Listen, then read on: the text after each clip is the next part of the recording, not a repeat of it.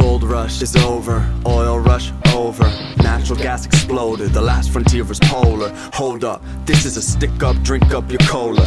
All I'm after is the water from a natural spring. I gotta bring it back, my kids are starving to have a sip. Pardon, this ain't avarice, it's survival, and everyone's a rival. Medicine is vital, but I don't have a drink to wash it down. With the rivers all around, shit, no wells exist. Tidal pools are choked with kelp and fish that are dead. The sinks are dry, every source is spent. So I like to send a sincere fuck you to every golf course and mega corporate, and a slap in the face to all family and friends and fellow fortunate members of the state. Cause we gotta wake up, remember what the forest gives: clean water.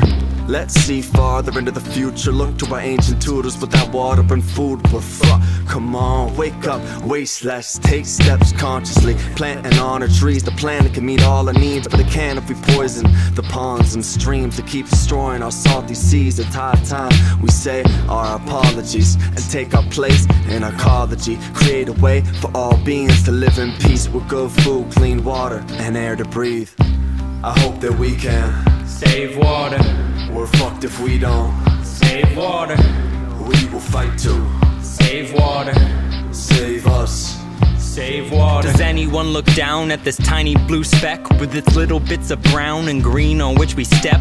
Spinning around about 71% of the surface is all aqueous, turbulent and saline. Whoops, I meant it's salinated. That might seem so alien, since we need it fresh for almost any activity. If we had a little less, would we act differently? We might just have a little less. Do we see it vividly? Rocky passing pipelines crisscrossing where the river be. Either that or runoff keeps it murky as a tax return from our 45th grade orator who is taciturn, saying nothing, tweeting worse, caustic as an acid burn. Call them cash crops, but the farm ain't where the cash is earned. It's just where fertile ground can be depleted. Look how fast it turned. Now it's leaking nitrogen plus Vicodin you flush.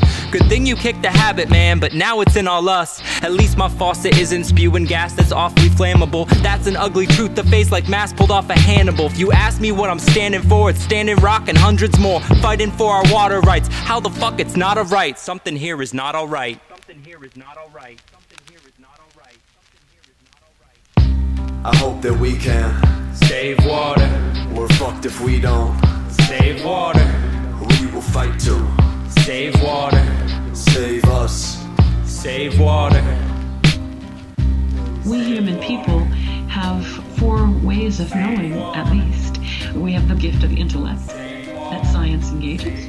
We have the mind, we have the body, we have emotion, and we have spirit. So to me, using traditional knowledge and science together means that we can then re-engage our spiritual ways of knowing, our emotional ways of knowing, and bring those to bear in environmental problem solving as well. Solving as well. Solving as well.